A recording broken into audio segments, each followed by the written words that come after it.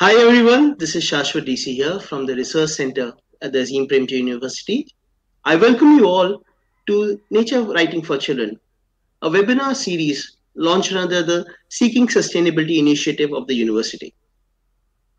Through this series, what we essentially want to do is broad base the discussion about nature writing, nature, children, sustainability, environmentalism, and all these topics. You see, over the past couple of years, while the discussion about terms like global warming and climate change has become very ubiquitous, it has largely been centered around very empirical and dark discussion, scientific and very much empirical in nature. What we want to do through this series is bring the emotional context into this discussion.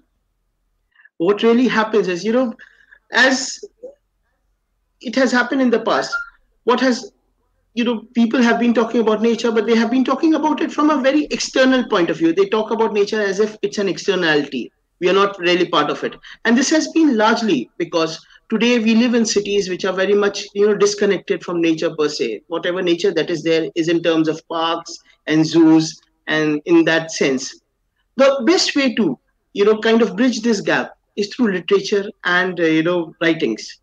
And what has also been there is the best audience for that is children. Through this series we have been talking about authors who have written for children, who have been writing books on nature and for children, and they have been talking about the subject in a very unique manner.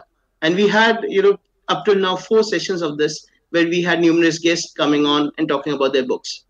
Today's discussion is very unique because we have someone who's not really a nature writer per se. He's a children's author who has written numerous books, numerous poetry books on as interesting topics as my cat knows karate or my hippo has hiccups. He's a former U.S. Children's Poet Laureate, and his works have been published in numerous textbooks all across the globe. In fact, my own introduction to him was through the textbook of my son. So it has been a very interesting moment of discovery. And Kenn Nesbitt is joining us from Mexico, and a very warm welcome to you, Kenn. Thank you very much. I'm glad to be here.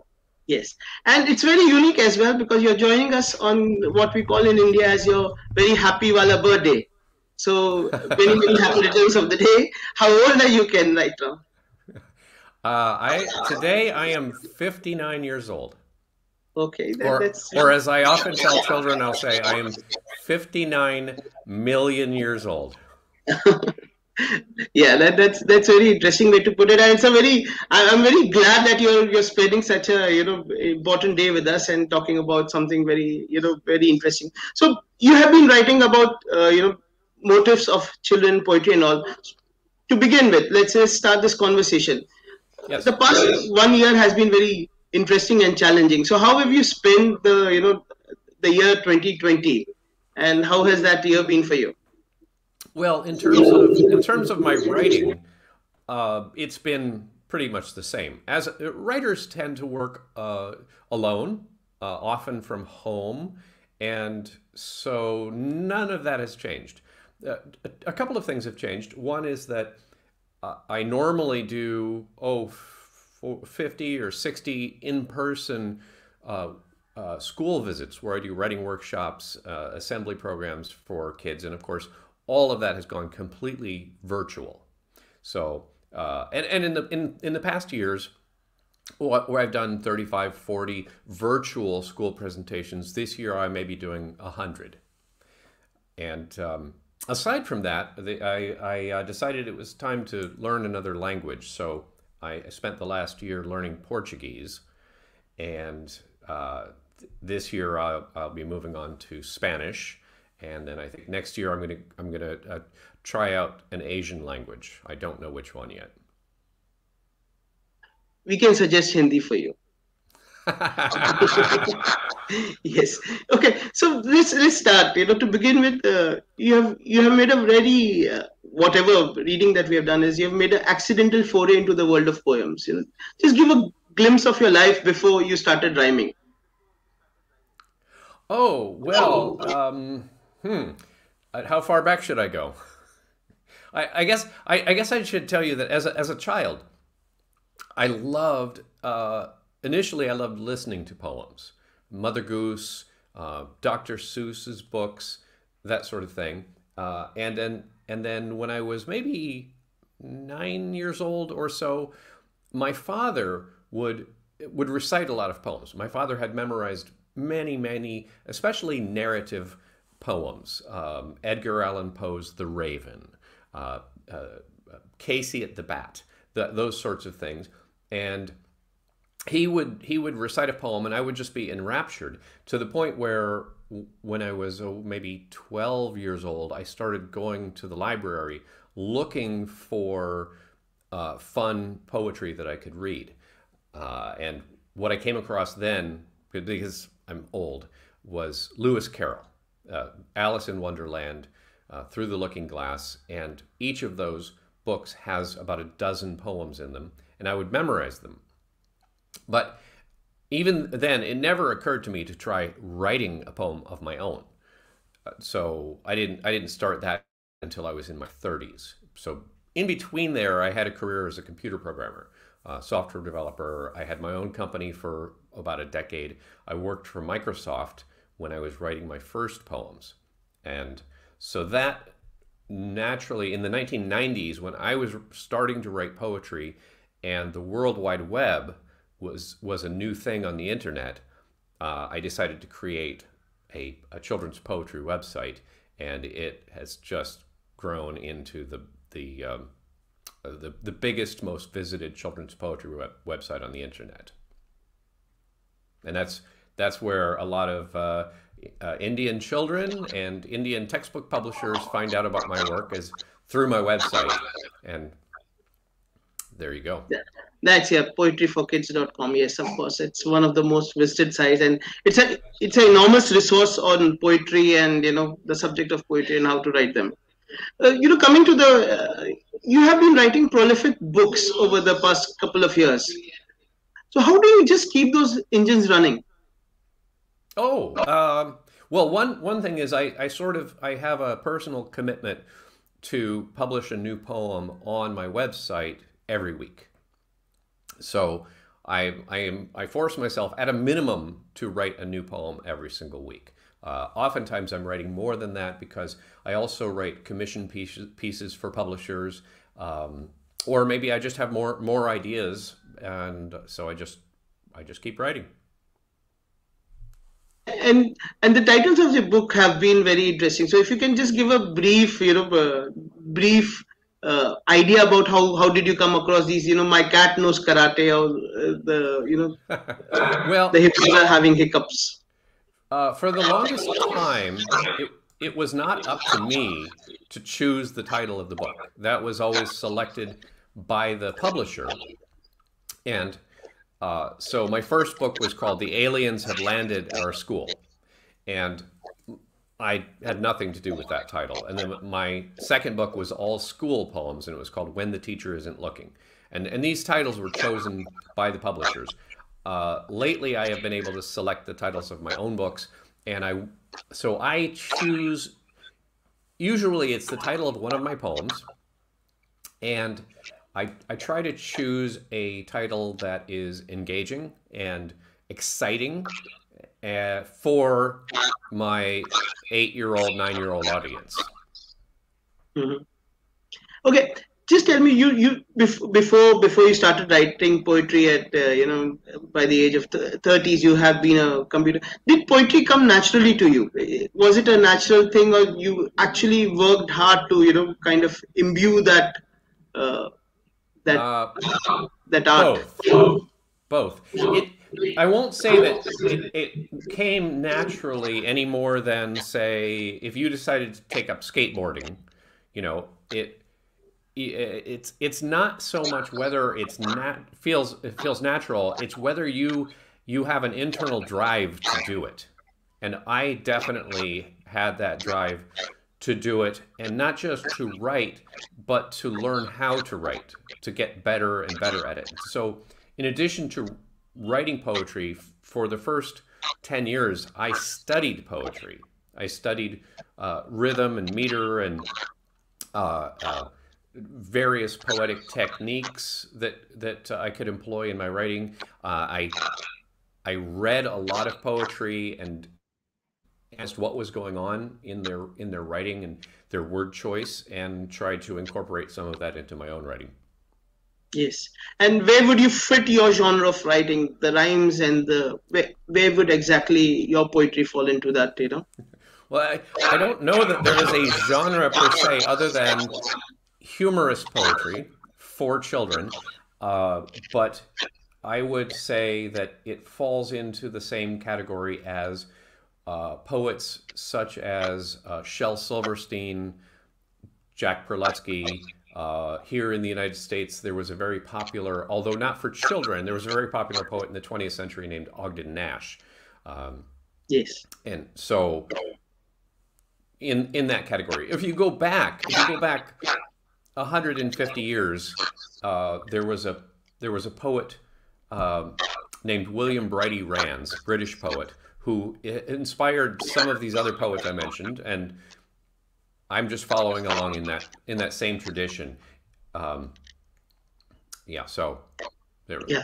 people have been doing this for a long time, and I'm just the next. Yeah. So if you notice, you know, we have been our introduction to you know, these kind of humorous poetry is what we used to call limericks. If we were exposed to yes.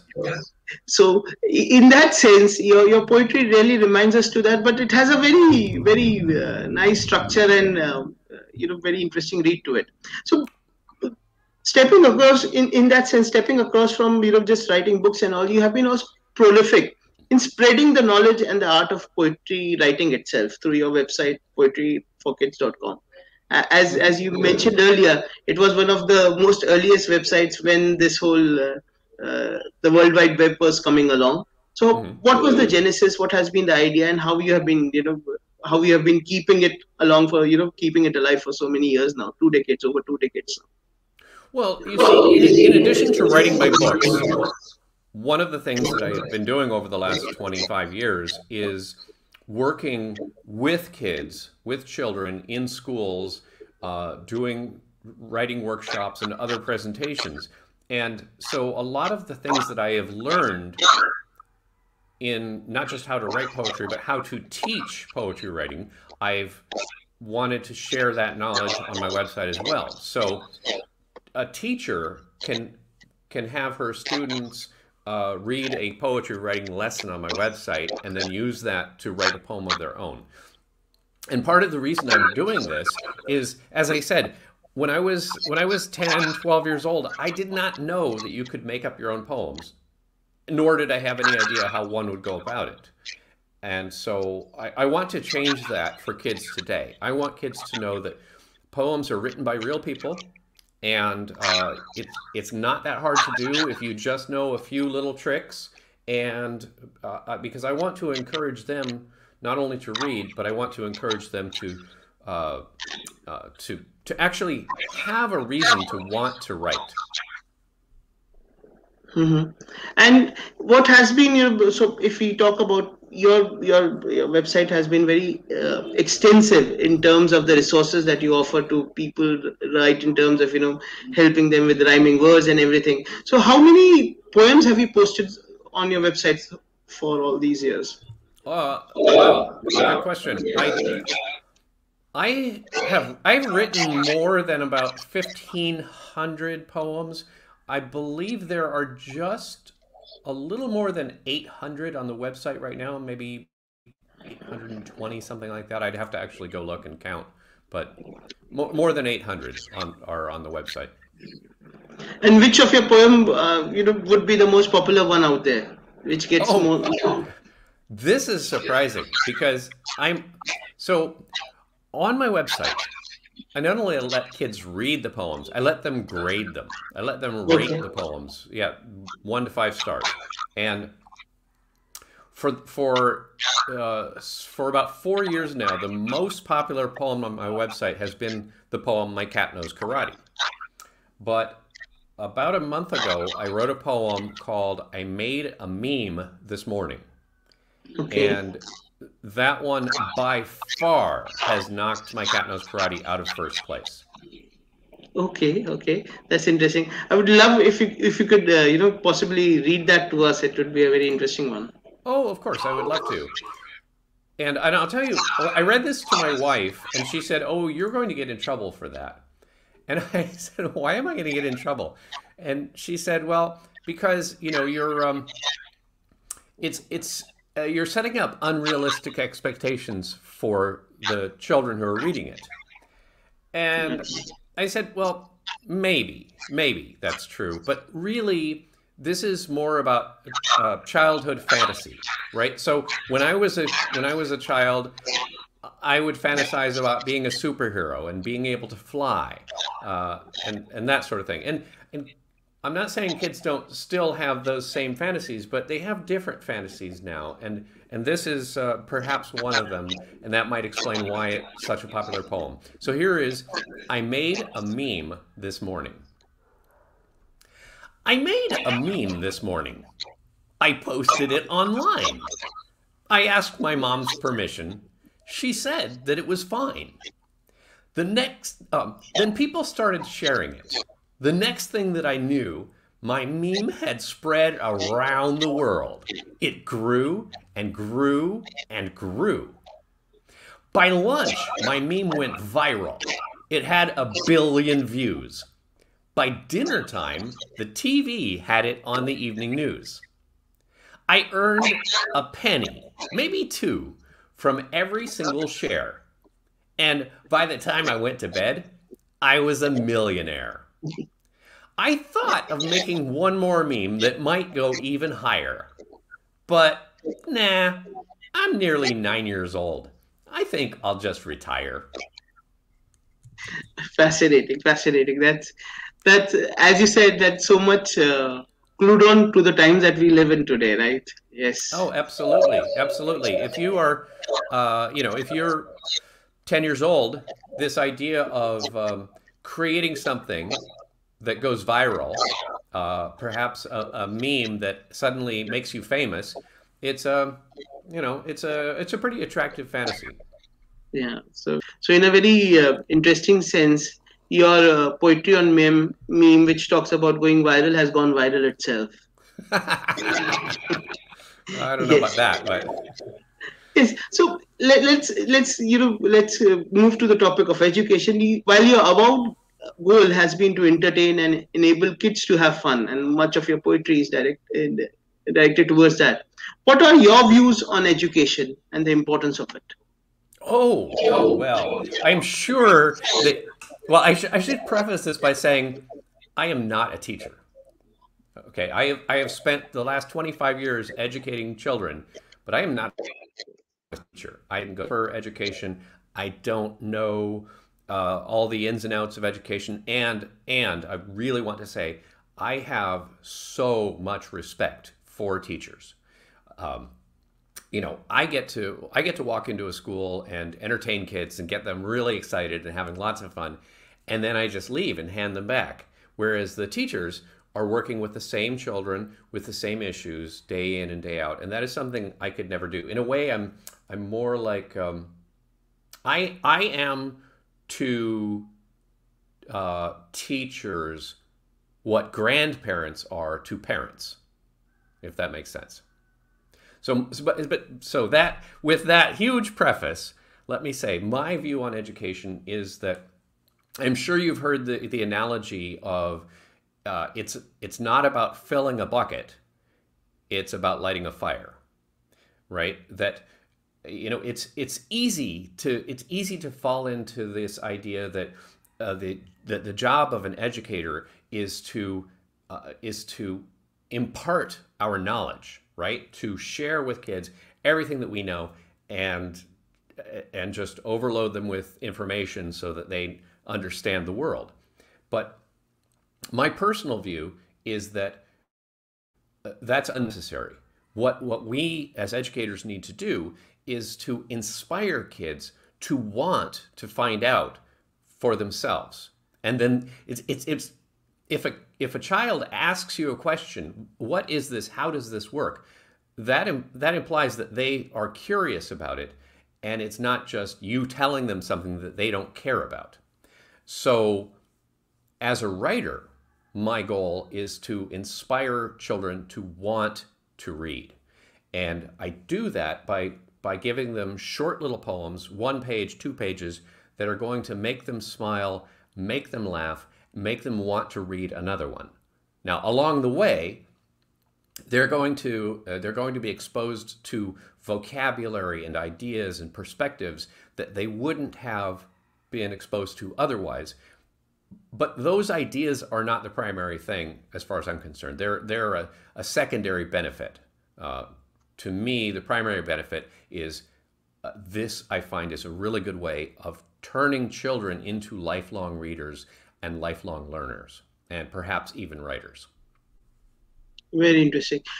Typically what happens is when children education is, there's a lot of emphasis that is laid about, the terminology that gets used, that the kind of, vocabulary that is being introduced to them, and also the length of, in our times when when we were learning poems and poetry and prose, it was usually, the poems used to be of very much, long length, and we had to learn them by rote. In that context, when we compare your poetry, it's very easy to kind of digest, palatable, and very short and snappy. So is there a conscious effort that you make towards kind of not writing long poems and keeping them within some certain size limits? Not necessarily. For me, a poem, each poem is only as long as it needs to be.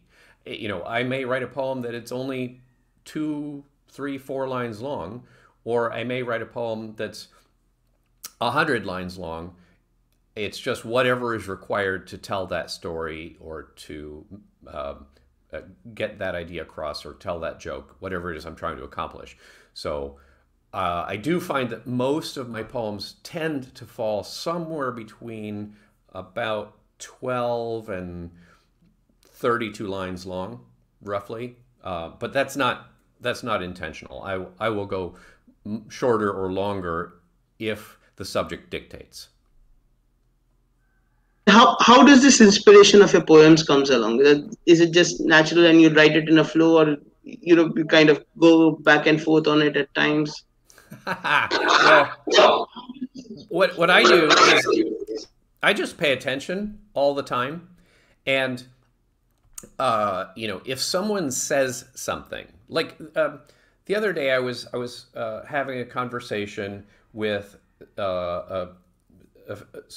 some people at a publishing company, and at the end of our conversation, I said that I was going to go watch the Mars lander, that NASA was landing on Mars. This is what, two days ago, and one of the editors at this publishing company said that she was going to go watch Arsenal football.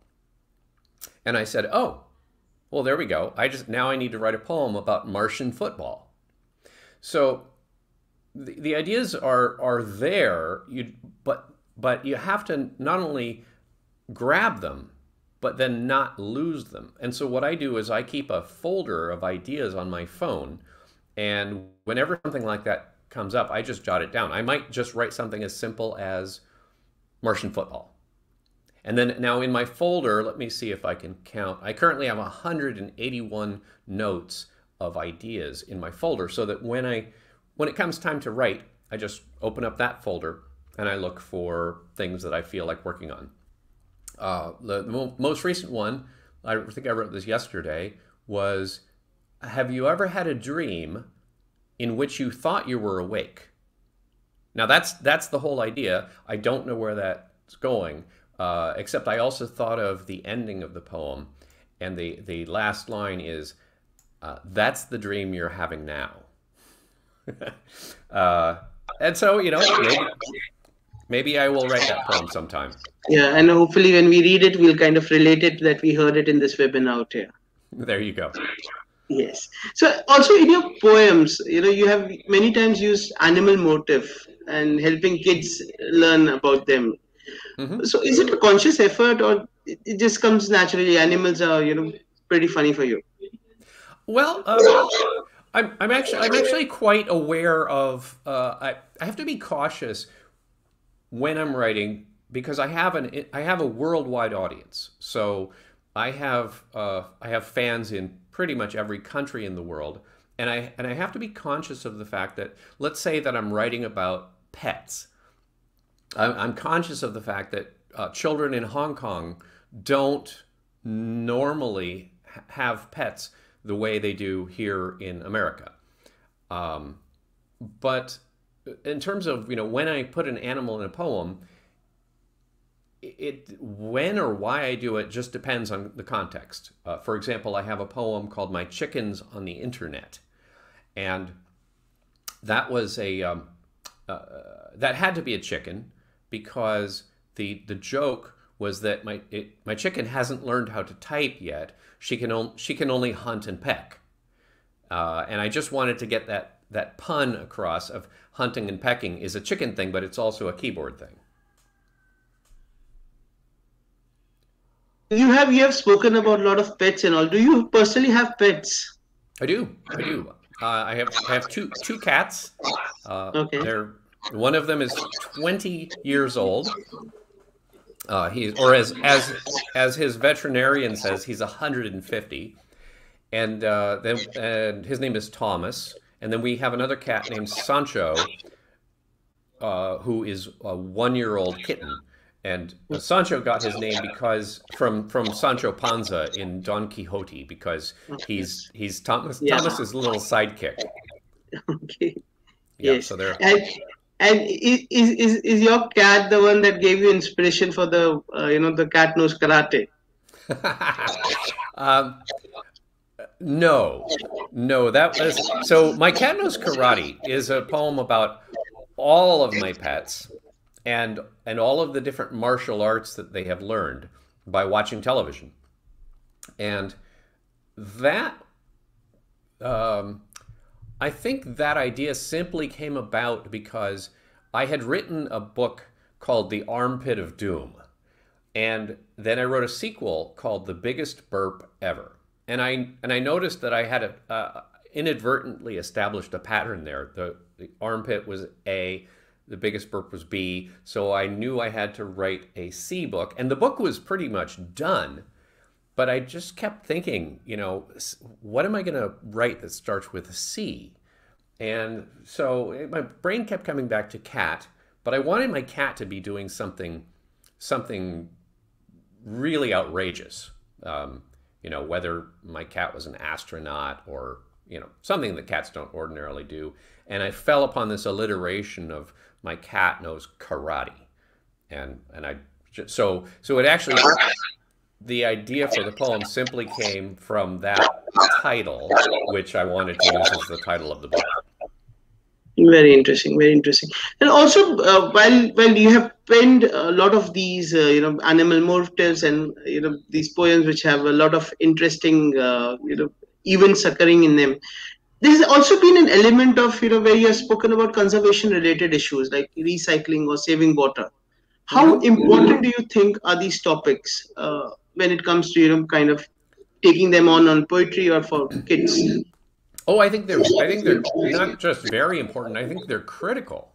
That children need to know that the world is ours to care for. That we can turn the world into a garbage heap, or we can take good care of it and have abundant resources. And so that is very important. But to the extent that I address it in my writing, I am not going to ever tackle it head on. I'm never going to write a book about not using plastic bags, right? But I might address the something about plastic bags versus reusable bags in a poem, but in a humorous way, not in a didactic way. Right, because I'm not here to tell kids you shouldn't do that. I'm here to say, come with me, let's have fun. Tell me one thing, would that be a difficult thing? Because with the example that you shared about plastic, right? When you're talking about plastic per se, it would naturally come to you to tell children what to do and what not to do, and that's typically the guidance framework that we work in. So how do you curb those kind of tendencies? Well, I'm as I said, I'm just simply not telling children what to do. I am not interested in filling that bucket. I am interested in lighting a fire. And I don't think that I just don't think there's any value in telling kids don't do that. Right? I think there is value in saying, hey, look at this. Let's go have an adventure. And then learning along the way, right? If you go to the forest, you can tell kids, don't drop that candy bar wrapper, or you can say, oh, look at this habitat, oh, look at here are turtles and frogs over here, and then use that as a way to have them learn organically. You don't drop that candy bar wrapper where those turtles and frogs live. I hope that makes sense. So yes, just to emphasize that point, I would request you if you could share one of those poems on these themes that you have kind of written on conservation or something. They're very interesting poems that I've seen. Oh, sure. Well, I think one we should start with is a poem called "My Frog Recycles All His Trash." Yes. And this is not intended to be a poem about saying you should recycle. This is a poem to make kids laugh and maybe, just maybe, in the process, get them thinking about recycling while they're at it. So here is "My frog recycles all his trash." My frog recycles all his trash. He eats organic food. He cares for the environment. He's quite the hipster dude. Reduce, reuse, recycle is the motto of my frog. He drives a solar-powered car to cut back on the smog. He helps endangered species and opposes climate change. He knows that since he's just a frog, this might seem kind of strange. But still, he does his very best to keep our planet clean. He thinks it's only natural. He's proud of being green. That's so yeah. As you said, you've touched upon so many of these keywords that we call them, right? And you've done it in a manner which has not been very didactic and pedantic in that sense. Right, and so if a child reads this poem, at first they might just latch on to the double entendre of being green. What does that mean? But in the process of reading the poem, they may encounter some vocabulary or concepts that they weren't familiar with previously. So, whether it's organic food or solar power or reduce, reuse, recycle. And so at that point, they may ask an adult, what does this mean, reduce, reuse, recycle? So what I've done is hopefully instilled a little curiosity in them so that they explore their own world, that they begin asking questions, rather than just having adults saying, okay, now you need to learn about this. And in that sense, when we talk about, as I said earlier, when we talk about the subject of climate change or global warming, it's rather serious and dark. How do you think poetry can, kind of enliven it in that sense? Oh gosh! I mean that's not what I'm here for. I'm sure it can, and you know what? I have many friends who write poetry specifically about the natural world. They might write an entire book of poems about animals that live in the Arctic, right? Or an entire book of poems about the water cycle or something like this. And I don't have the attention span for that. I just want to go from one joke to the next, and some of them may be useful for teaching, specific environmental concepts.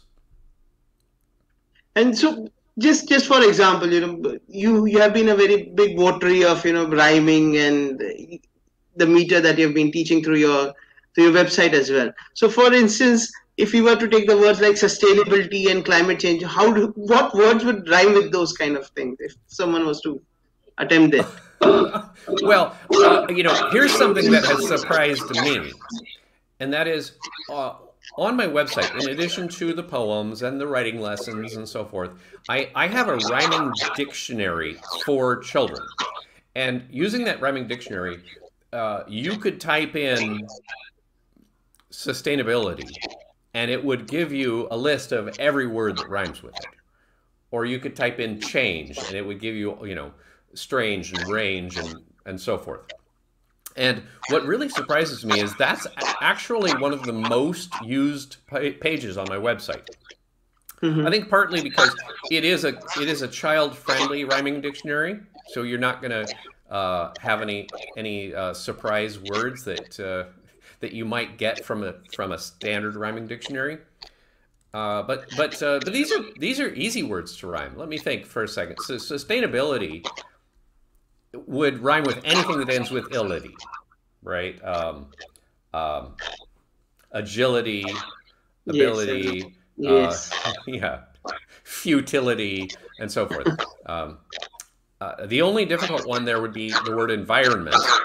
Yes. And the reason is that rhymes aren't just that they end with the same sound, but they end with the same sound beginning with the final stressed syllable. And the final stressed syllable in environment is that vi syllable.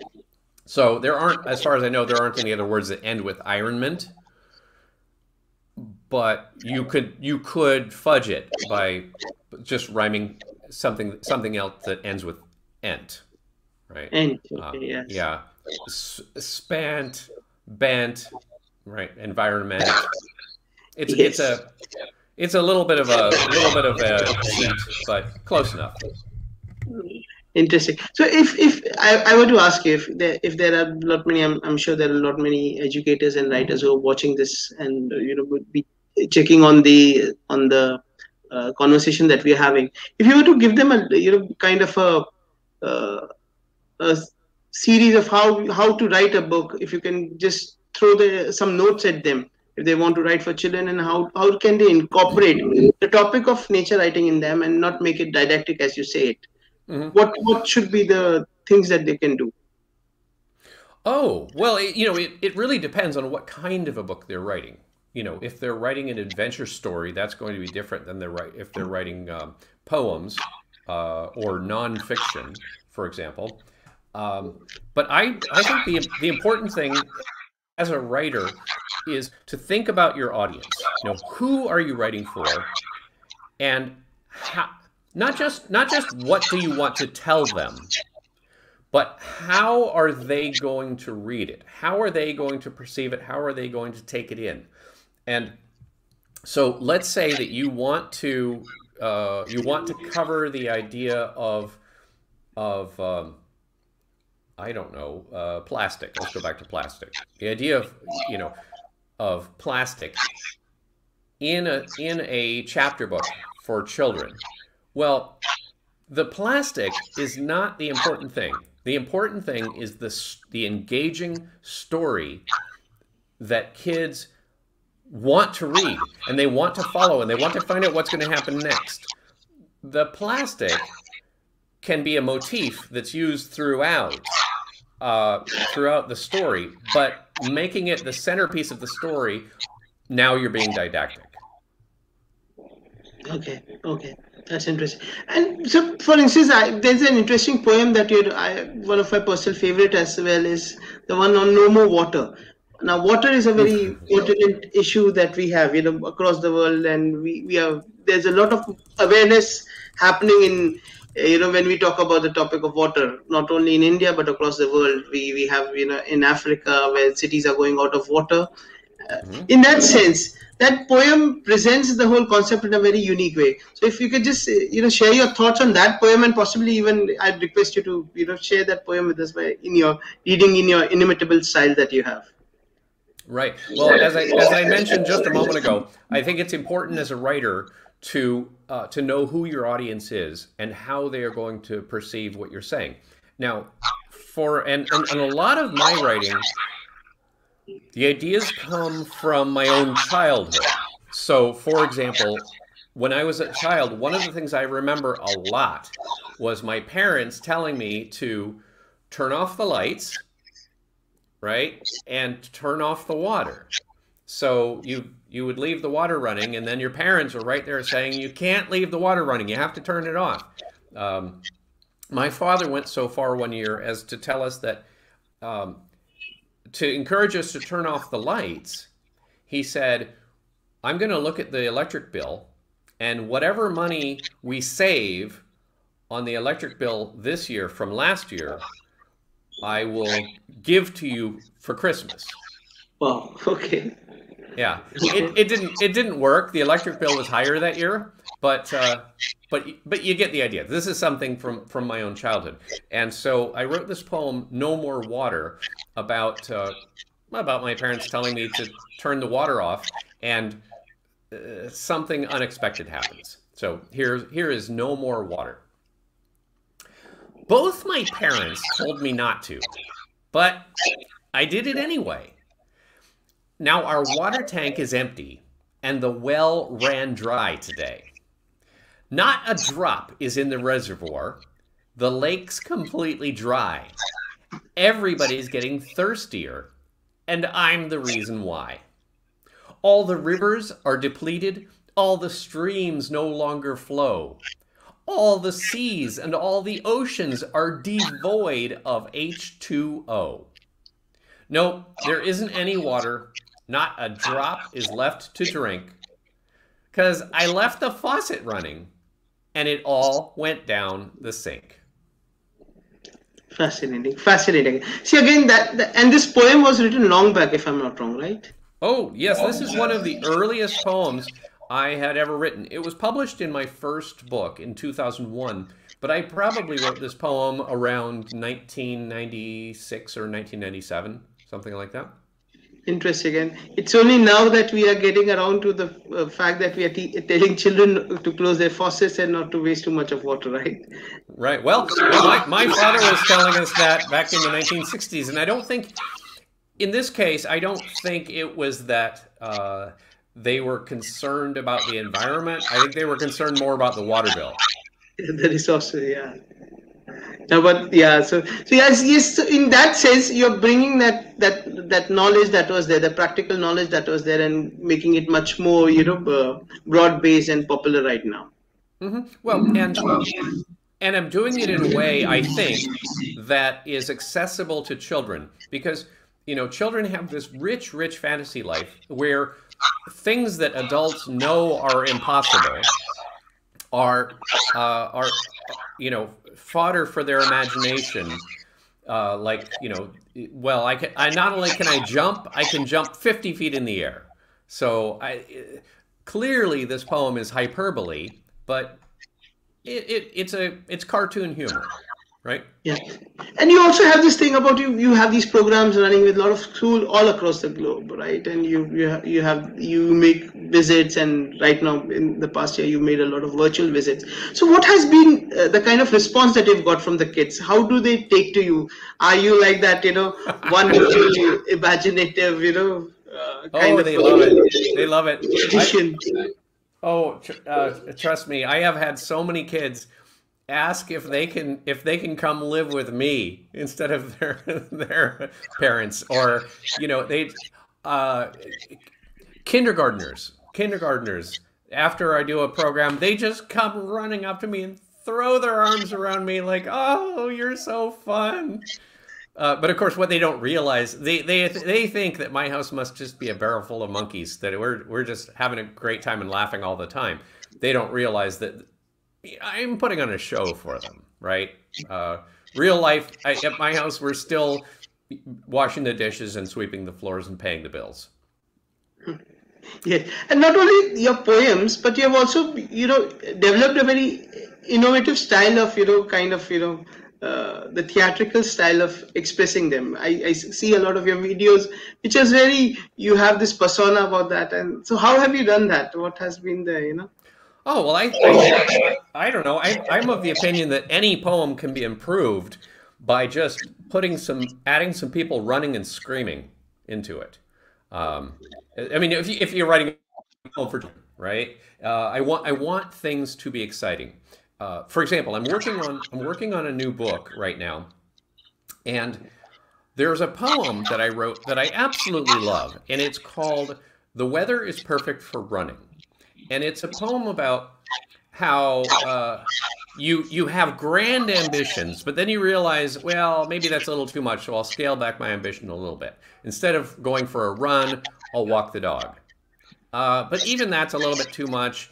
I don't really want to do that because the dog's kind of hyper. So I think I'll just stay here and pet the cat. And eventually, I'm asleep on the couch. And I love the joke, but it's not particularly appealing to kids because it doesn't have any excitement. So I've replaced that poem in the book with a new poem called "The Football Game is on TV," in which everybody in the house is running around, screaming, tearing their hair out, crying about the football game. And it's more appealing to young readers. Yes, that's interesting. And are you surprised by the kind of, the kind of popularity that you have all across the globe right now? Your poems are being read in textbooks and everywhere, right? I found it very surprising, yeah, because you have to realize that I never intended to become a poet or an author. I just started writing poems for my own amusement because it was fun. I enjoyed doing it, but I enjoyed it enough that within just a few short years, I have got a book published and another book published. And so for me, to answer your question, this is to see such a reaction to what I consider more or less a hobby is overwhelming. I'd call it a passion for you. Well, the way that you have been Yeah. yeah, the way you have been promoting the whole. It's not only you writing it, but also the fact that you're promoting the art itself, the uptake of its art through your website and everything. That's very interesting. We are already having a lot of fans of yours in India. So, have you had any interaction with Indian kids and Indian? I see there's one Ekta Batra who says that one of her favorite poems is "If I Were the Principal." If I were the principal, nice, nice. That is a wonderful poem about if I were the principal, we would change everything. We would learn how to surf on waterfalls, and we would learn how to build time machines, and just fun stuff. Yes. So So, yes, I have a yes. lot of fans in India and all over the world. I have done many virtual presentations for schools in India, and I've been to India, and I've actually done in-person programs for students there. Um, but yeah, I think India after the U.S. and the U.K. I think India may be my third largest fan base. Yes, and even on the YouTube, when your poems are being read, except by you, I see a lot of Indian kids reading those poems. Hmm. So, Do you watch those fan videos yourself? Oh, I do. I do. Although I don't always know, I don't have any mechanism by which I can say, oh, look, somebody posted a new fan video. So what I will do is occasionally I will go to YouTube and just type in my own name to see what comes up. And yeah, and sometimes it's just a child in front of the camera reading a poem, but more often it may be a recitation contest at school where it's a child on stage, or perhaps a classroom where we have a bunch of students reading poems. And It does, I guess, in a way, it does surprise me how many of them are from India. Yes, That's but interesting. Yeah. it's nice. So yeah. So that's I guess your poems, since they are there in the textbooks, we get the kids get exposed to them a lot early, and that's where they take them up. There's one more interesting thing that I wanted you to touch upon is you have been not only writing poems for so long, you have been able to sustain yourself as a poet. And most interestingly, the coffee model that you have, the unique, very coffee model that you have. So if you can just throw light on that, it's something very interesting. Oh, yeah. There's a button on my website that says "Buy me a coffee." I think I drink more coffee than might be safe or healthy. I like coffee, and I wanted to give teachers primarily a way to um, say thank you that just helps keep the website going. Yes, And that's what I don't make a lot of money. I might get $20 worth of coffee in a month, something like that. Not enough to live on, but yeah. But yet it does pay for the coffee though. Yes, that's interesting. Okay, so we are having many of these. This is also, I think, so a chance for us to pick up a few of the questions that have come over the thing. As I said, there are quite many fans of you that are there. If you could just possibly you could quickly say there are a lot of highs coming on from Saba, Kailash Kumar, Kundan Sutar, and so let me take one question. So yeah, we have some question from Vijayata C, which says, personally, I find rhyming very difficult. Can you give some handy tips on how to do that? Oh, I can not only give handy tips. I have an entire YouTube video on just this subject. Okay, about what rhyming is and what is not a rhyme. There are a lot of things that feel like a rhyme, but they're really not. And so I have a whole YouTube video. I have a lesson on the lessons page on my poetry website, a lesson on how to rhyme. And as I mentioned, most importantly, I have the rhyming dictionary on my website. And from the homepage, I think there's a button right on the homepage that says rhyming dictionary. And all you have to do is, if you type in cat, it's going to give you bat, brat, chat, fat, flat, and so on and so forth. So I would recommend, if you have trouble rhyming, just go to poetryforkids.com/rhymes and type in the word that you're trying to rhyme. Okay. There's another question which says that, do you research topics before writing them? And do you read poetry yourself? Yes to both.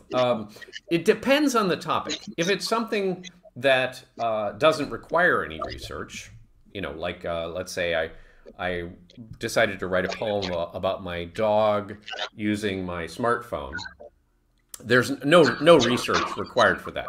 I know about dogs and smartphones, and I'll just put it together. But if I were writing a poem about say a city or a country, I might do some research to find out a little bit more about that city or country before I started writing. And what was the second part of that question? Do I read poetry? I love to read poetry. Yes, I read it for inspiration. You know what I really like to read is I like looking for humorous poets who were writing 100 years ago, 125 years ago, 150 years ago, because all of their books are in the public domain and available to read online for free. And so I quite often will go to Project Gutenberg, which is a website where they make public domain books available, and read recently I read A.A. Milne, the author of Winnie the Pooh. Yes, of course. His book, When We Were Very Young, is now in the public domain, and it's available to read for free online. And it's just, it is the most wonderful, charming poetry. So yeah. That's very interesting. There's again the Ekta Batra. She's a teacher from Pune. I'll just say, she was wanting to know how can someone touch base with you? How can they contact you? Oh, well, email ID. you don't need my email address to contact me. Just go to poetryforkids.com and oh, actually, may I just share the screen and show? Yeah, you can. Sure. Uh, let me see if this is going to work here. So, She has asked another question while you are at it. Is there a story behind the Barracuda boogies in the deep sea dance?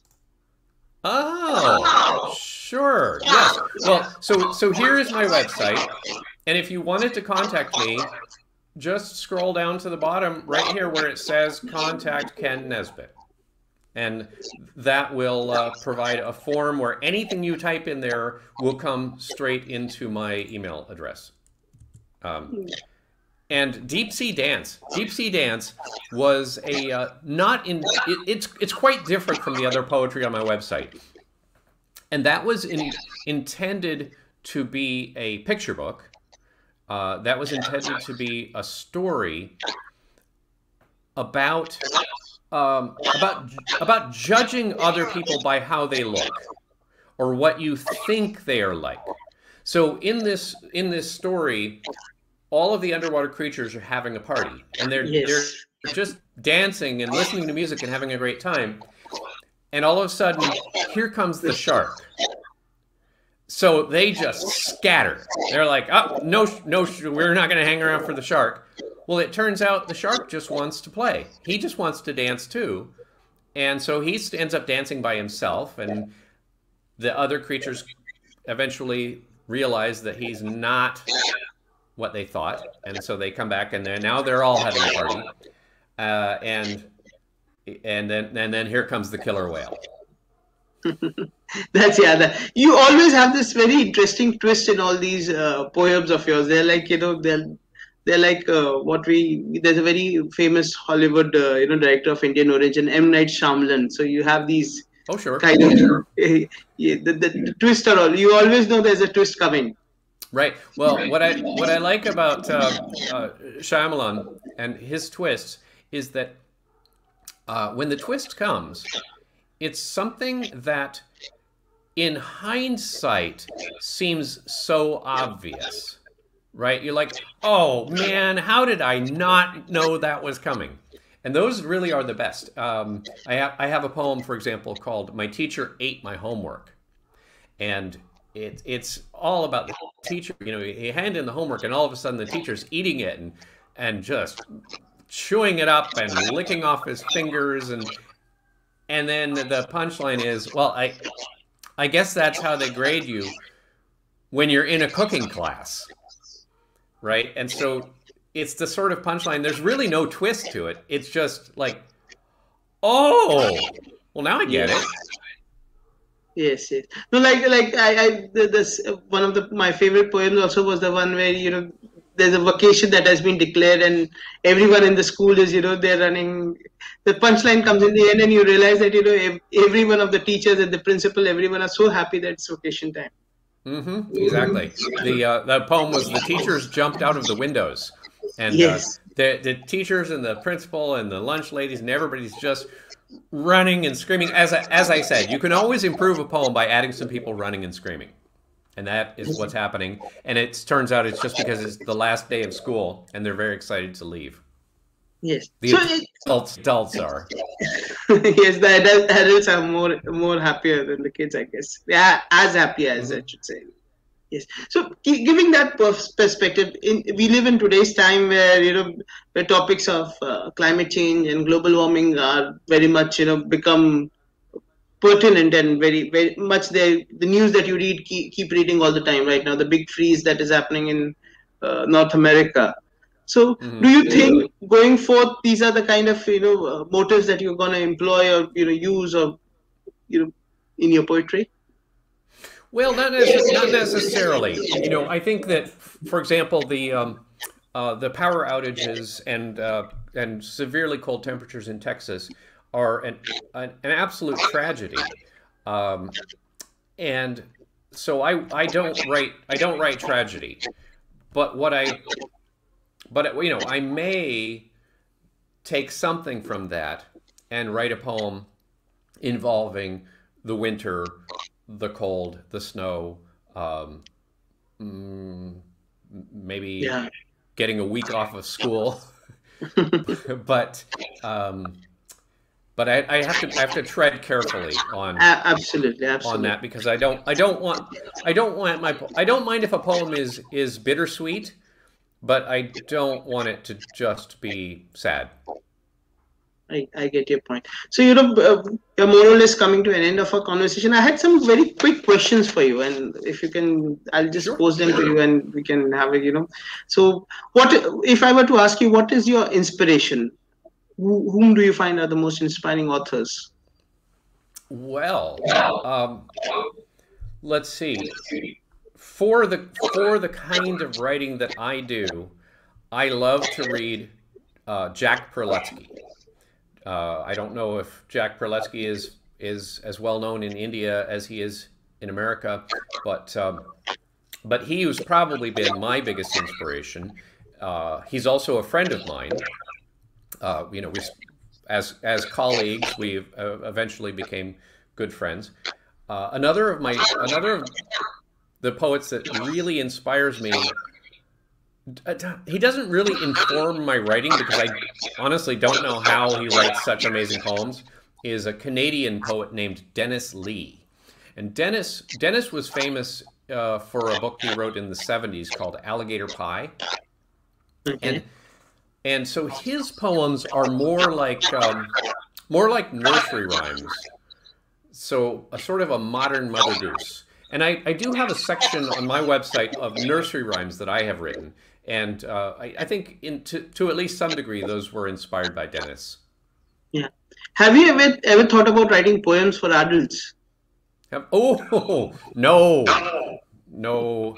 I have written some poems that are probably more, would probably be more appealing to adults than children. But I think that the adult poetry market lends itself more toward free verse uh, and sharing of emotions and that sort of thing. And it's really not what I do. I just want to tell jokes, and I don't know that adults necessarily want to buy books of jokes in rhyme. But let me confess something. I possibly enjoy your poems much more than my kids do, right? Well, I'm sure. that is another thing, is I do try to write my poems not only with the children in mind, but also I keep in mind the adults that are reading my poems to the children. And so sometimes I will slip some grown-up jokes in there that are going to go right over the kids' heads. For example, do we have time that I could read another poem? Please, that more than welcome. Okay, so let me just search it up really quick. This I think ties into our discussion of nature writing very well here. The poem is called "Don't Bother Any Butterflies," and you may hear at least one adult joke in here. And here goes. This is "Don't Bother Any Butterflies." Don't bother any butterflies. Give ladybugs no grief. Don't irritate the inchworm as it strolls along the leaf. Do not besiege the bumblebee or set upon the fly. If a spider walks beside you, let the spider sidle by. Try not to plague the locust. Let the caterpillar pass. Investigate no anthill with your magnifying glass. Don't terminate the termite or antagonize the flea. If a beetle is before you, let it be. Yeah, let it be. If you should come across a bug, you now know what to do. For if you do not bug the bug will not bug you. That's so true, and yes.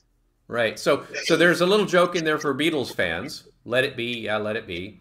Yes. There's You know, if I say try not to plague the locust, these are things that children, it won't mean anything to them.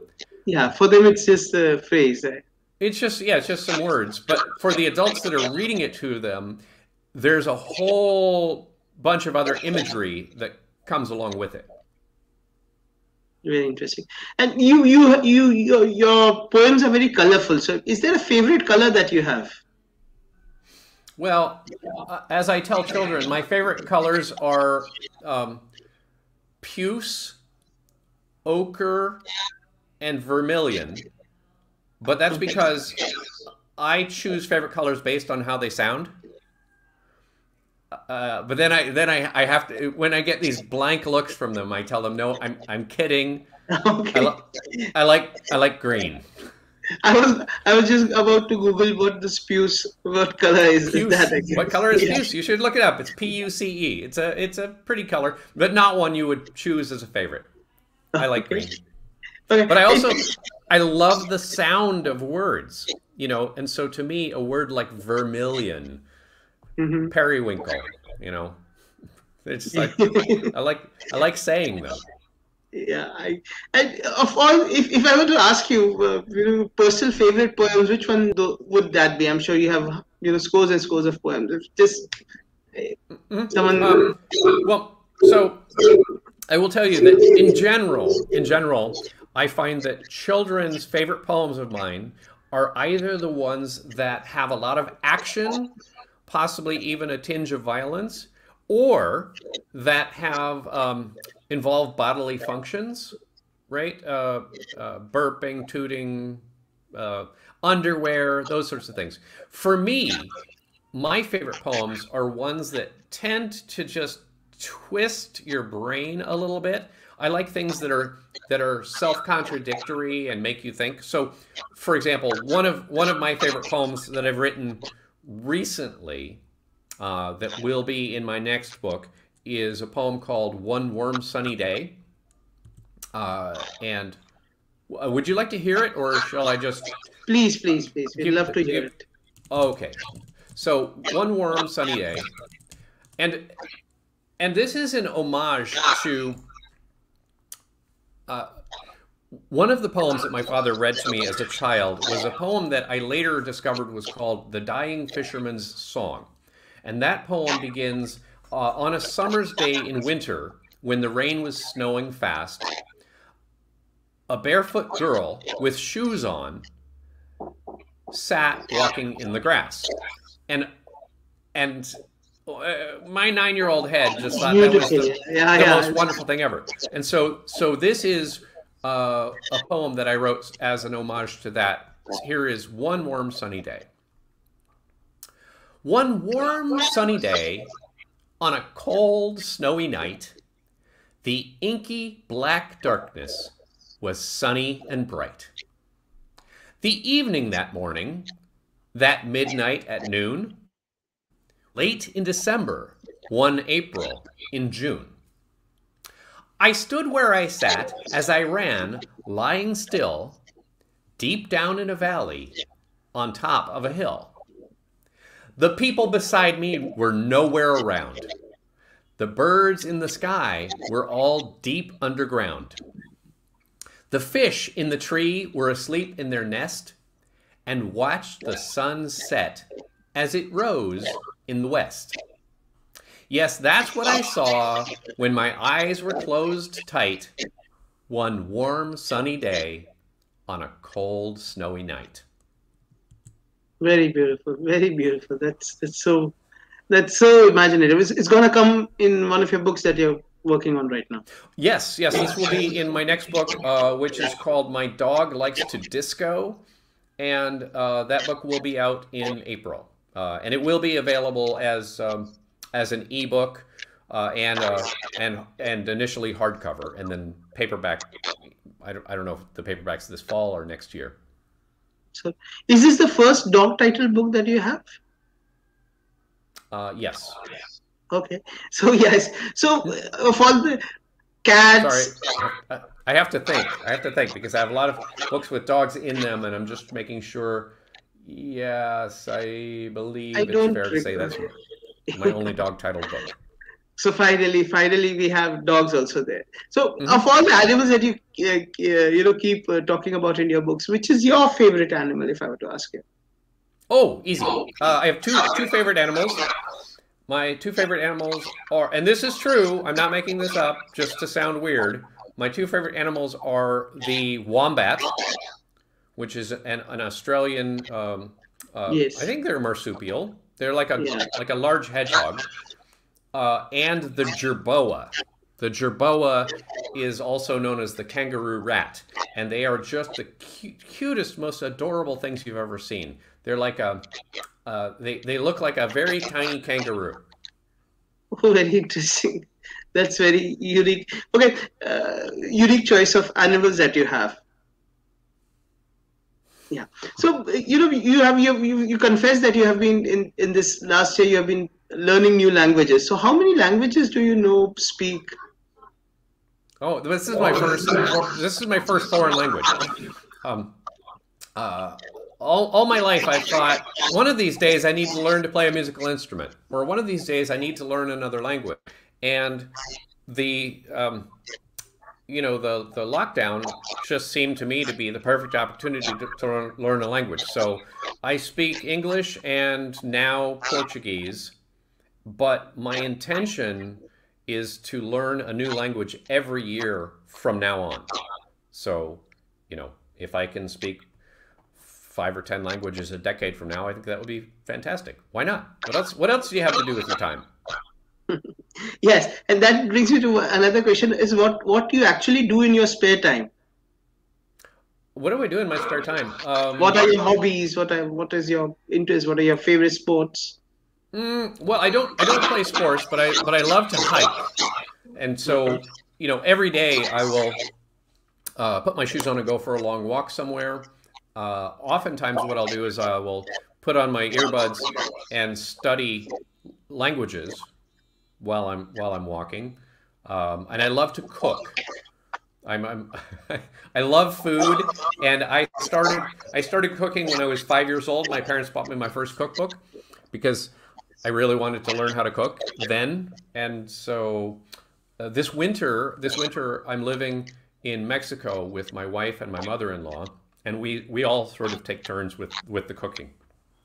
So I'll go for a hike, buy some fresh produce, come home, and uh, and make dinner. And what's your That's favorite food to cook and to eat? oh, I don't know. Um, my favorite food to eat would probably be I like seafood, so maybe sushi, something like that. But when it comes to cooking, um, oh, I don't have a favorite. I just like to cook. I like to chop vegetables, and nothing makes me happier than being able to spend an entire afternoon in the kitchen preparing something. So I had this one final question. So you have been, kind of enlivening the lives of so many millions of kids across the world, right? Your Hmm. own kids, they must be finding. Do they find you really funny, or are you a boring dad to them? uh, when my children were 8, 9 years old, they still thought I was very funny.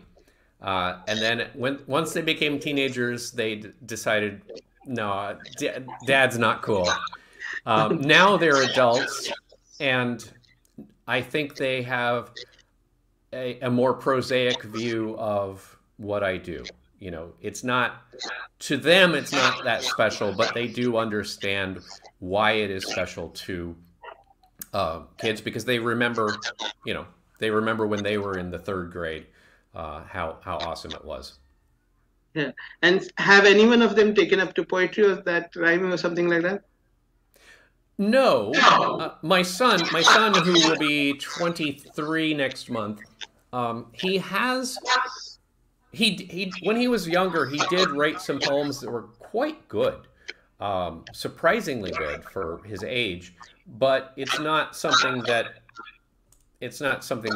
uh, that he wants to do. So he's got his own interests, He's very creative. Actually, both of my children are very creative, but they're off doing their own things. Great, great. Ken, it has been a very great pleasure and privilege to be speaking to you. And especially on this day, as I mentioned again, it's your birthday today. I just hope to find environment has become a very important subject, and it's there in its curricular studies right now. I'm hoping that we'll have a lot many poems from you coming in, which we can very subtly push in that thing into these kids' mind, and teach them things which are very much relevant and pertinent to them. I will absolutely keep that in mind in the poems that I write in the future. So thank you so much for your time. Pleasure talking to you, and we Thank hope you to for connect having soon. me. And I just have to say, I just want to say, I think it's wonderful, this miracle that we have of the internet, that that you and I are on opposite sides of the planet. We're almost 12 hours apart geographically, and yet we can speak as if we're in the same room. I just think it's fantastic. So thank you for having me. And yeah, I Thank need you to so go write much. some poetry now. Yes, bye bye. Take care. Have a great day. Take care. Thank you.